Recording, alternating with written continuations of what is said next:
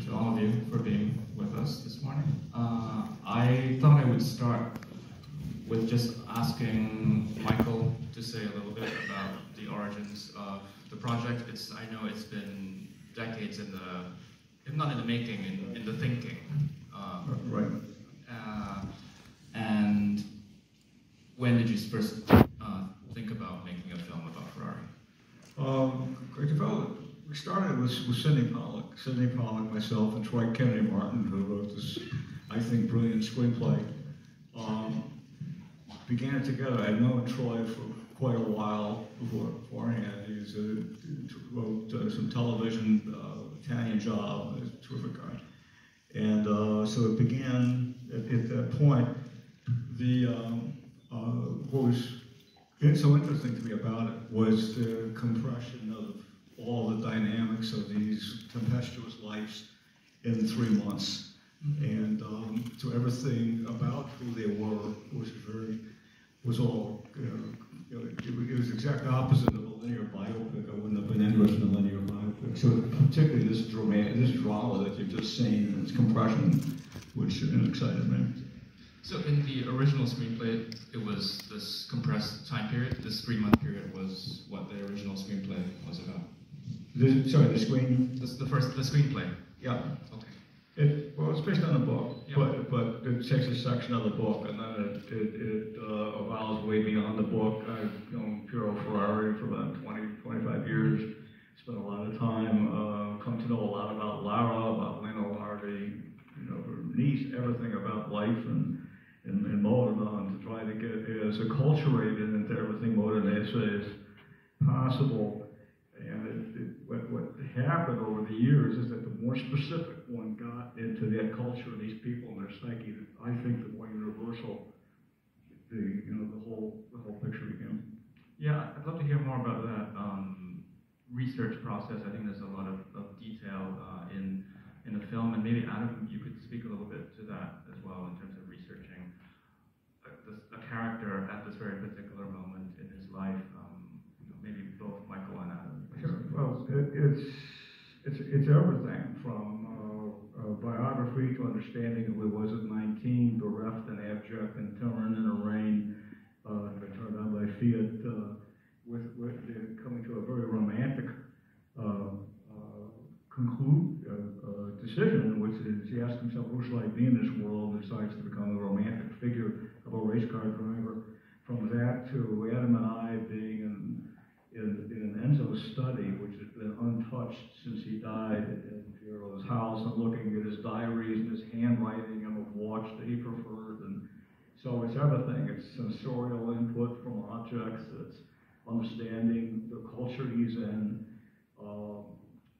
having almost a tactile input from all the objects and everything all around us. I mean, that's it. You kind of explained it. It's just information overload, and take the things that apply to you and make sense with the script, and things that aren't. Like he would sign things with purple pens, for example, because he didn't want anyone to duplicate his signature, which to me was really helpful. It just spoke to someone who was really paranoid, and you would read some of these letters that he would write to, kings of Monaco or really established people. He didn't give a shit who they were. He was very, like, you'll get your car when I give it to you.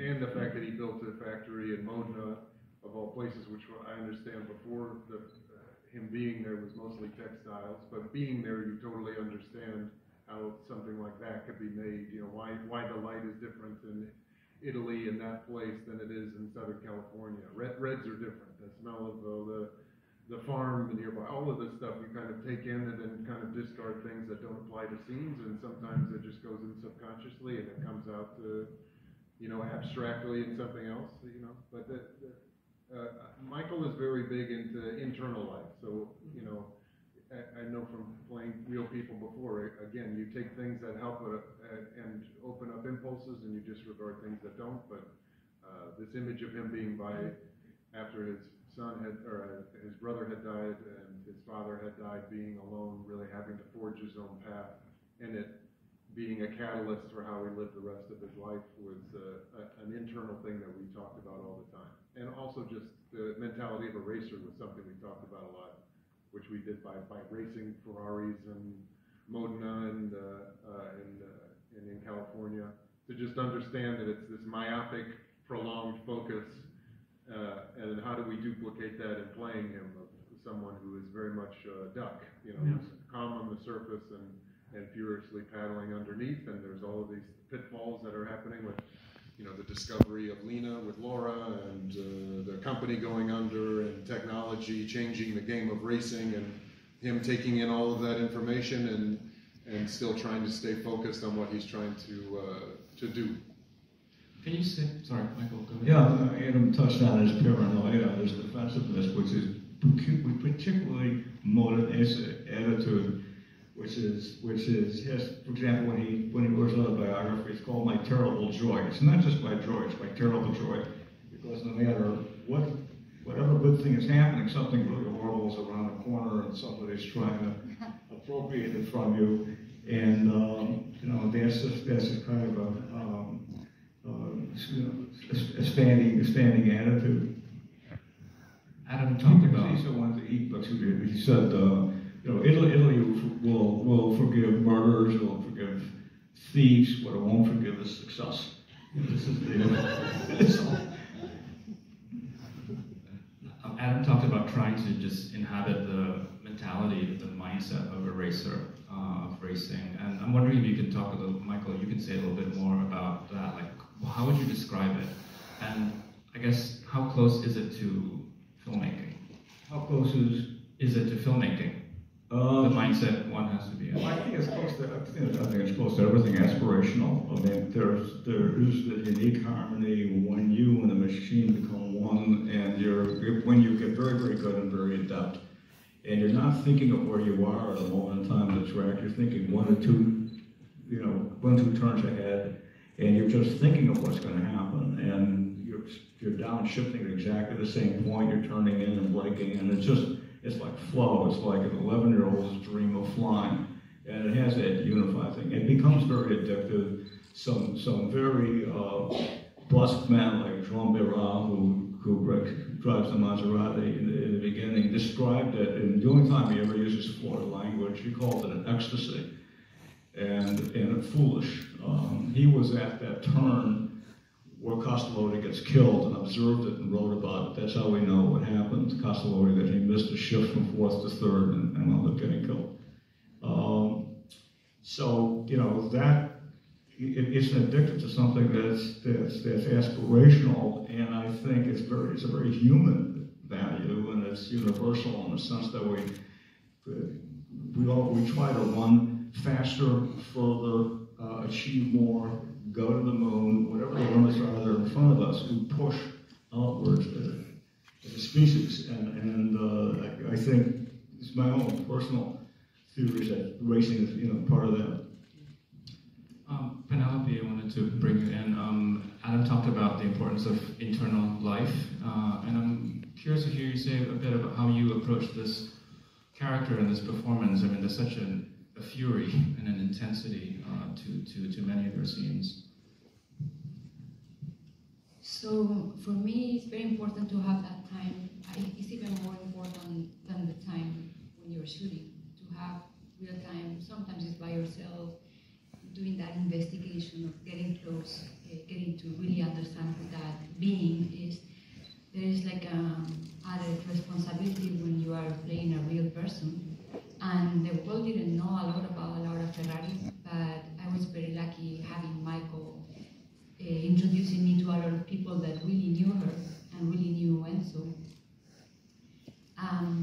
Spending time in Modena with those people, seeing the house where they lived, seeing her bedroom. There were a lot of details even in the decoration, a lot of details in the atmosphere that explain like the kind of deep depression that she was in after losing Lino. I was very lucky to be introduced to the doctor that she and Enzo shared, and he got really close to them. He was one of their best friends. So I think Enzo was a big hypochondriac, and and he would need to see the doctor at least twice a week, and also became very good friends. But this doctor gave me very crucial information and shared with me some love letters. He had copies of those love letters, like even from the times when everything was kind of broken and they had already lost Dino, but there was still a very big love there and respect, but also probably both of them knowing that they will never recover from what happened, but for many reasons it was worth it for them to stay together. And I think the number one reason is that there was still a real love. Not comfortable love, not easy, but I think they both had a great respect for each other, and also he had respect for what she did for the company from the beginning, because this is not in the movie, but it really touched my heart when Michael shared with me that at the beginning she sold like a very, very expensive bag that she had, and when Enzo was going to begin everything, she put that money there. So in a way, she was one of the first investors in the movie with him, and also he really valued her ideas and the eagle eye that she had to know when people were lying. So I'm not saying that was the only reason why they stayed together, but there was also a big, real love and huge amount of pain. And those letters were very important for me to understand who this woman was and also who he was.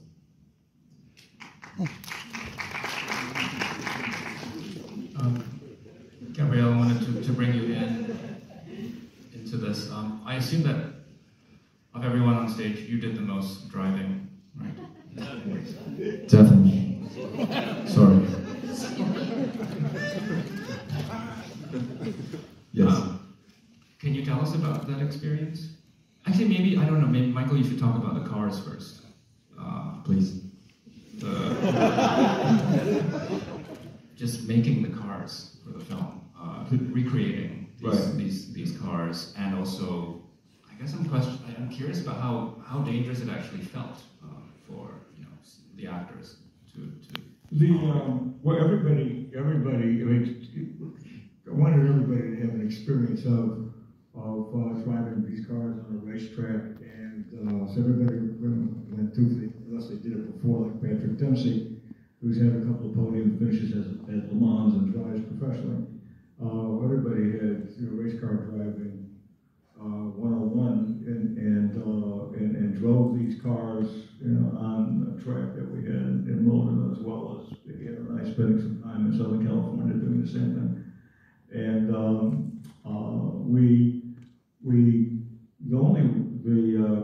the car that Rod drives is actual. That's an actual Maserati single-seater. So Nick Mason, Pink Floyd drummer, who he races in historical races. Everything else we recreated, and it was a very, very complex engineering operation. They had to be absolutely perfect and built on a CAD computer, which they were. And they had to be safe, reliable, and go about 140, 150 miles an hour. So, and so a lot of the actors are doing a lot of driving in the picture. Yes, for me it was pretty important to have the driving experience before shooting. I think for a month or more, we were on the track with professional stunt drivers, and I said that yesterday. When I learned how to drive, I think it's the same for anyone. You learn how to drive defensively, to drive on the city with lights, and at least trying to respect the others. And when you are racing, you're on a racetrack, you have a different mindset. So for me, having the opportunity to experience that was crucial for the character, because the protagonist wasn't that much skilled driving.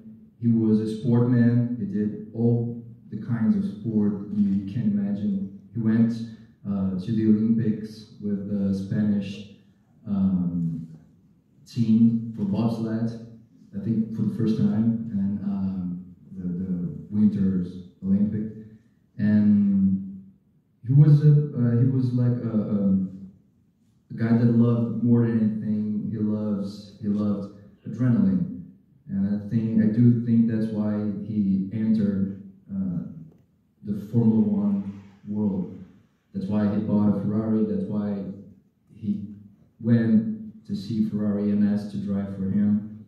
So for me, it was really, really important to have the experience on the track, driving, really driving those cars and changing this mindset from driving defensively, of course, with all the support of the stunts, but just feeling more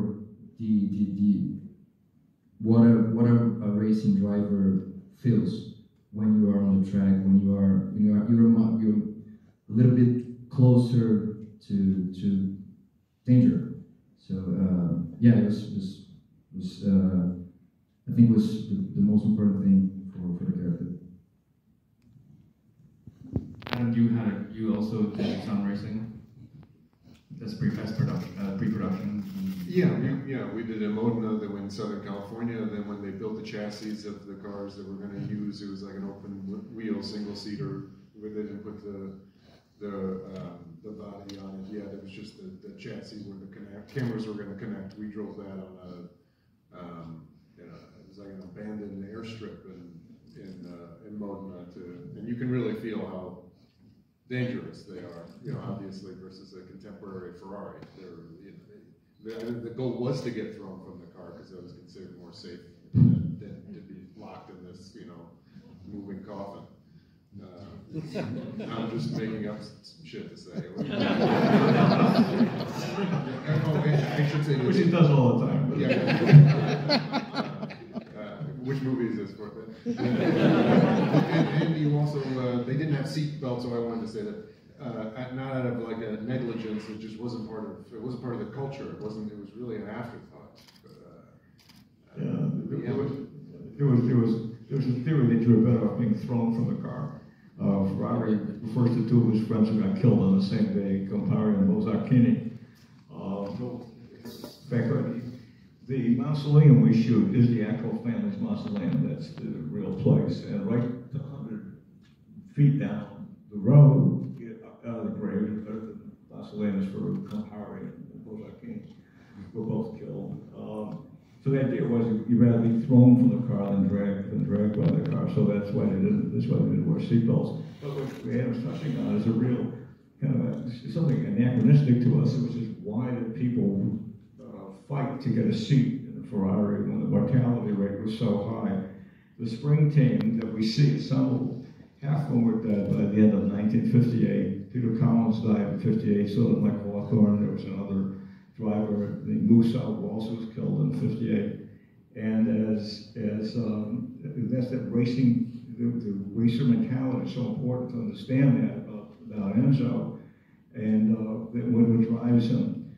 Which he articulates in the second Catalino scene. It'll never happen to me, it happens to my friend, I'm going to give up driving on Sunday, back of the car by the next weekend. And there's a critical understanding to that, which is why we shot the black and white footage. So we wanted to establish that Enzo is a racer and a race car driver mentality. He's not a businessman with a manufacturing company. So. And also, I guess, to explain how he's, again, we were talking about a lot is being pre-psychology, why he's come up with his own kind of coping mechanism to deal with all of that danger and still proceed, how he feels he needs to, by building a wall to stop, not get in his own way from going as fast as he wanted to go. His self-made coping mechanism. Sorry. No, I was going to say, and Laura is as much a part of this life as Enzo is. One of the in going into the background of Laura and her biography, she was known as Madonna Buffa, the card when Enzo met her as she was singing in cabarets in the 1920s. and Turin, and as he writes in his autobiography, he fell head over heels in love with her, this vivacious woman. And they built this together. She pawned some of, this is all backstory, but it's important to all of us on stage here. She pawned wedding gifts that he gave her to help buy the components to build the first car, because they got an order and a 10% deposit and didn't have the money to actually build the car. And then within 6 races, that first car won a Grand Prix, and then they won the World Championship within 5 years. I'm just going to ask one more, and then we'll open it up to the audience. Just wondering if you could speak, Michael, and also the actors, to what you see as the significance of the opera scene in the film. I was watching your Venice press conference, and you described the film a couple of times as operatic. So I'm curious about what that means to you, and also the use of the opera. Well, the opera scene for me, there's 2 scenes in the film that bring back a really important backstory and colliding into the present tense of the film. The second one is, we refer to the scene 170. It's when Enzo and Laura get into this argument, and we realize his self-recrimination. A great engineer. Okay?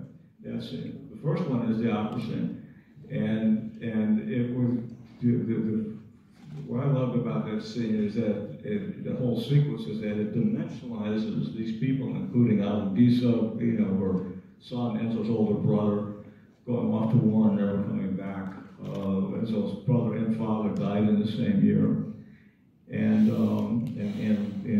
Laura recalling when they were young and living in one room apartment and with Dino, the charisma, the joy of life in Enzo expressed. Lena Larvi, with the moment she tells him in the bombed out rooms of the factory in 1945 that she's pregnant.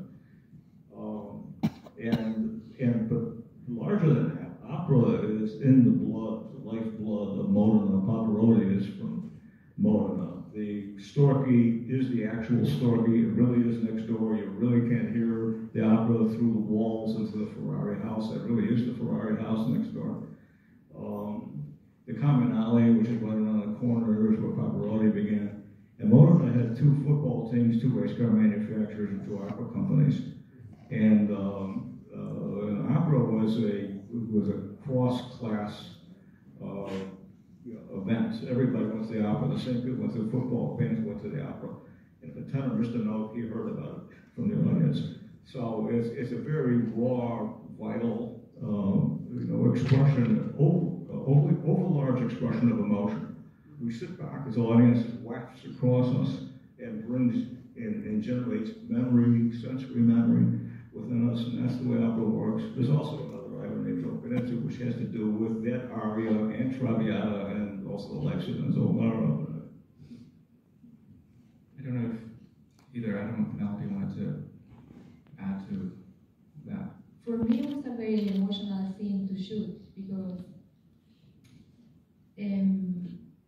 Michael just left the music playing and just go into your own trouble with your imagination about the good moments that you had together as a couple and with Dino, and let the camera rolling for, 20, 30 minutes, and it was like a very important moment for me, where I also discovered a lot of things about her. And also, once again, there is an event that changes even more her life, discovering that there is a new family, he has another son.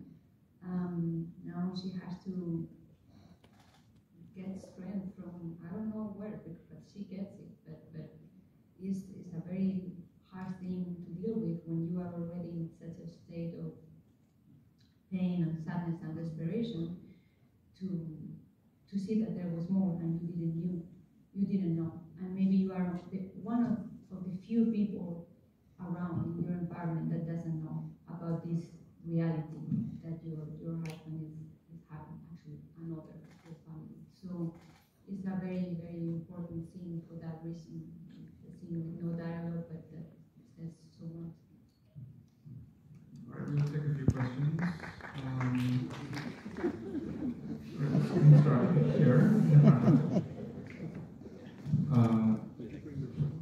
Thank you. Michael, I wanted to ask you that your characters are typically very methodical and have to go through a lot of information to find their way through chaos to get what they want. And I was wondering, when you're dealing with production and all the factors of doing that, do you have any axioms or sayings that help you through that?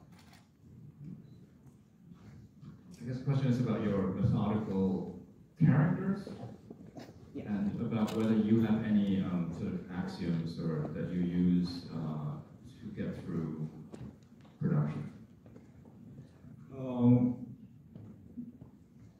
Well, if you're, every one of us, his ambitions are all complex, and you know, you're directing a film about a character. You know, I truly believe you should, you know, an actor coming into character, they dedicate themselves to believing they are that person, and that begins with being able to do what that character does for real in life. And you know, I believe audiences are quite brilliant. We're perceptually smarter than we even realize. We pick up everything. And if something isn't complete, there's lacks of truth-telling style, if you like, or a vibe. Audiences know it. They're then removed from being in the film now. They're just observing it. And I want audiences not as observers. I want them engaged, just like I want to be engaged. And I've come to believe that that is an accumulation of actionable, not gratuitous, but actionable, you know, method and detail. And you know, Jimmy Kahn, he really can open a safe. You know, and Adam really can run a car company. This is and Myra really is the CFO and is a forceful. You know. So all of the, and we do this work, and you know, it's not work. I mean, we're probably all the same school, saying, why would you want to do it any other way except do the deep dive? You know, so we do it. Yeah, we'll go to right over there.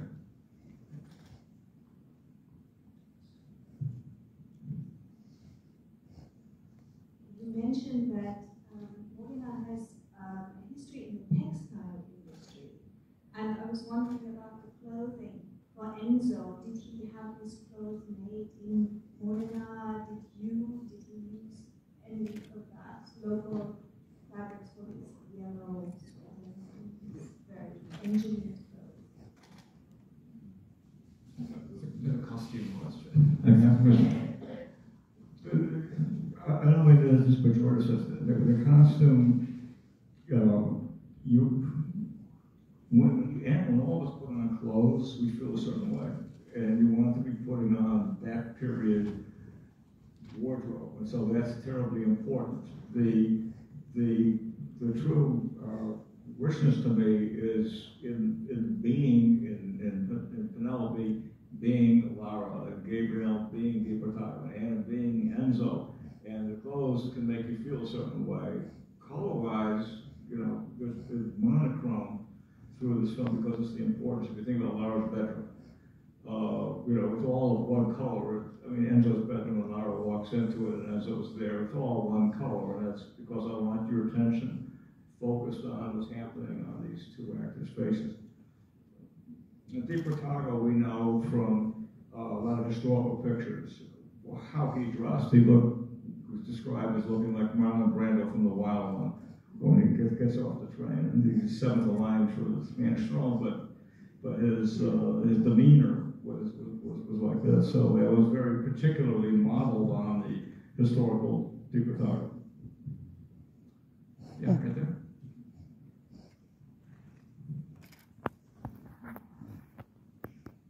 Hi. I wanted to ask about Laura's character, specifically the kind of power that she has towards the end. I mean, in a lot of your films, there's this kind of tragic relationship to time and time is luck.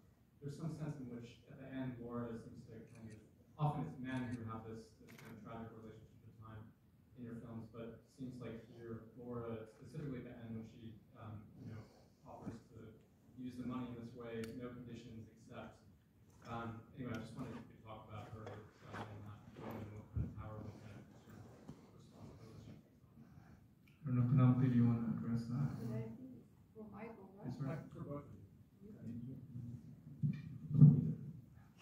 So, for me, I feel he gave me such a great treasure, with this character that represents so much in history, and still today in so many places around the world, is not a minority of women that we are constantly invalidated and work from the shadows and hiding. And in this case, Laura has a husband that loves her and respects her, even if they're hating each other, and almost like literally killing each other, because the representation of my character. But as I said before, there is a love, there is a respect, there is a history, and he really considers the power of this company. Not trying to be kind to her, no, but he thinks it is important for her to have a voice, to have her eyes, to keep working, to have her working every day. There are a lot of things that she was even more involved and more ridiculous. In some of the books, I found out that she would sleep next to the flowers in the race so that nobody would dance from her children. Which we have that here, but even if the feeling is still, Michael has found a way to transmute all of that, the heavy weight, the importance that she had in this company when that for a woman in those years in a place like Italy was like a time to see. So this could have gone in many directions to tell this story about them. And she could have been just one that we raised up, very different, they look at me, they hate each other, but they love each other. There is so much more than that. I think he really did wrote and directed in a way that became beautiful homage to all the women that continue to live in the shadow of men, and not just of men in general, of our society. I don't know, I thought it was that when I read it, but then I was seeing the third every day, some of these directions that this was really important for Michael to accomplish that. And then I felt so blessed and so lucky that I could have in my mind a character that represents that and that really can be an homage to all the women.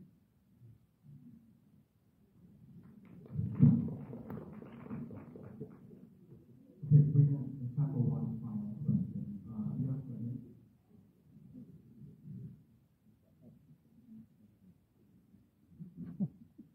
Hi. Just to piggyback off of what you're talking about with Ms. Mann's direction. How much time do you commit any time to doing rehearsals, and if you do, how much of what you planned in rehearsal changes to onset? And I guess for Adam and for everyone else on stage two, when you're actually on set, do you feel like that something has changed because you're actually in the clothes, you're on the set as opposed to maybe sitting around people or in a studio or something?